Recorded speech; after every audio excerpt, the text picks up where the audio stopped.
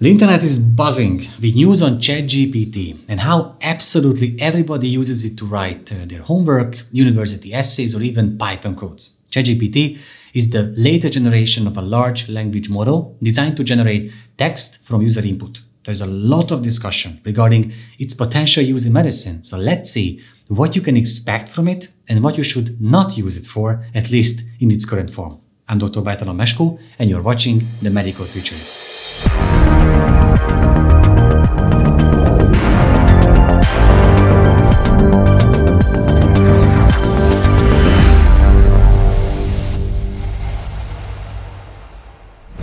On the surface, ChatGPT works similarly to the already infamous AI image generator Midjourney in a way that they both require a little prompt and then magic happens. While Midjourney creates beautiful pictures based on your text briefs, ChatGPT will try to answer your questions about anything by crawling the required information from the web before 2021. It can mostly answer your questions better and faster than a Google search, but you can use it for all sorts of things too, and you can get real creative with it. For example, just last week, I wanted to make a non-alcoholic cocktail, but I had no idea what I could make from the ingredients at home. I told ChatGPT what I have and what I want, and in a few seconds, it provided me with a perfect recipe with a catchy name. A few days later, I asked it to come up with a few science fiction short story ideas about the future of healthcare, and it was crazy how well it performed. It genuinely inspired me. And when I copied true-to-life clinical cases from the case files of internal medicine, it solved most of them. The use cases are endless. Some people have used ChatGPT to write code, while others have asked it to write a piano sonata in the style of Mozart. But more importantly, to us, recently, it even passed all 3 parts of the US medical licensing exam without any specialized training or reinforcement. This is something that second-year medical students typically spend 300 or 400 hours preparing. So let's see how it could be implemented in our healthcare systems. Clinical documentation. ChatGPT can be trained on a dataset of medical records to assist doctors and nurses with creating accurate and detailed clinical notes. For example, a doctor can dictate a patient's visit into a microphone, and ChatGPT can transcribe the visit and generate a structured note that includes the patient's main symptoms, history of present illness, and results of the physical examination, assessment, and plan. That could save time and increase the efficiency of documentation. But it could also potentially take a bigger bite and help health facilities with summarizing medical records or analyzing research papers. The more data we feed it with, the better it performs. Symptom checker. ChatGPT already seems to do quite well in answering general questions in many areas, from what is diabetes through how to ensure financial safety at an old age to why are patients not involved in healthcare. However, the answers you receive will be very general. You will get a correct summary of the basics, but will most likely not succeed in learning about the specifics. As I said before, currently, ChatGPT has a lot of inherited limitations and imposed restrictions. But in the future, ChatGPT could take over the dreaded Googling for symptoms and help consult patients without drowning them with unfiltered, scary, and overly complicated information. Instead, ChatGPT could interact and ask questions like, where is the pain located? How severe is the pain? How long have you had the pain? Are there any other symptoms? And once it has enough knowledge to narrow the possibilities down, it will be able to give relevant information, suggest possible conditions or illnesses that the patient might have, and advise on the next step, such as seeing a doctor or going to the emergency room. Medical chatbot.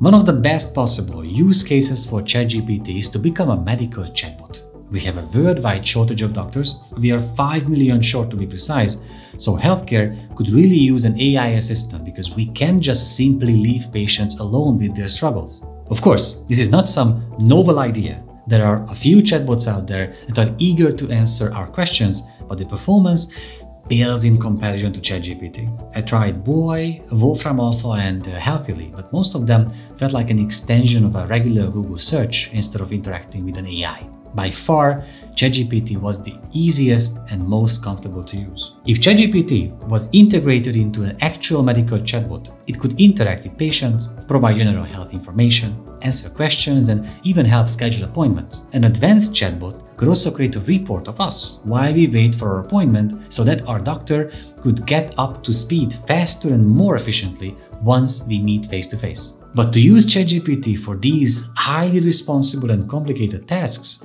it would need a lot more development. After all, in healthcare, even a conversation can be a matter of life or death. And the current iteration of ChatGPT has some severe limitations. For example, a huge problem now is that ChatGPT doesn't cite the references and sources it used information from. In medicine, this is awful and simply means you cannot trust the answers you get unless you can verify it yourself as a medical professional. If you, as a doctor, send a letter generated by ChatGPT to an insurance company and the diagnostic test gets rejected because it doesn't cite the proper literature, well, that's pretty problematic. On the other hand, the letter itself looks fine, and if you are not lazy to actually overview it and include real references, it can still save you some time. After all, using ChatGPT, this way is not much different from using templates. And with a little questioning, even ChatGPT told me that it doesn't have the ability to browse the internet or access scientific literature after 2021. Which brings us to one of the more serious and negative consequences of algorithms like ChatGPT inevitably penetrating healthcare. When AI-assisted papers are going to be mainstream, we all have to step up and embrace a new role of being fact-checkers, which is a role we have already failed in as society. If you have doubts, check out the recent discussion on whether ChatGPT could become a co-author of a research paper. In the meantime, interestingly, only a few short weeks after the release of ChatGPT, Google's DeepMind announced the release of MedPalm, a large language model specifically designed to answer healthcare-related questions. This model was trained on 6 existing medical Q&A datasets and a new one created by the developers using questions about medical conditions and the associated symptoms. At the moment, MedPalm cannot be tested by the general public, but the field is growing exponentially, and a public launch could be sooner than later. The study they published contains impressive examples. The takeaway is this. Although these algorithms are obviously not perfect, they are already significantly better than any previous algorithms, and they are advancing at a rapid speed, providing a never-before-seen quality of human-AI interaction. And in the case of a medical chatbot with 5 million doctors missing from worldwide healthcare services, as these models get better and better, the risk of missing care due to capacity shortages in healthcare will soon outweigh the risk of the algorithms being wrong. We will be better off familiarizing ourselves with communicating with such an LLM algorithm purely because long waiting for medical answers due to the lack of healthcare personnel will pose a higher threat. So, until AI changes healthcare as we know it, it would be a great time to use Midjourney and ChatGPT to dip our toes into this water and to familiarize ourselves with how AI works to make the transition easier and more fun. And think of the wider possibilities. I mean, so far we were only talking about advanced chatbots, but AI tools are popping up everywhere. What if we take full advantage? We could create a website for our medical practice in seconds with the AI-driven service on strikingly.com. We could create a unique logo easily with Midjourney or DALL-E, make instructional or marketing deepfake videos on hoodem.com, add a celebrity voice with voice.ai, all working with text written by ChatGPT. AI will profoundly change diagnostics, drug design, treatment planning, radiology, pathology, oncology, and through technologies like ChatGPT, they will change the entire field and the business surrounding it.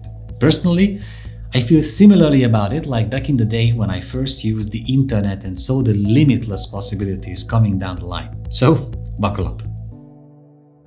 If you like this video, please subscribe below so you will get notified about all the videos we come up with. Plus, please check out the digitalhealthcourse.com, the platform where you can learn all the things around digital health and the future of healthcare.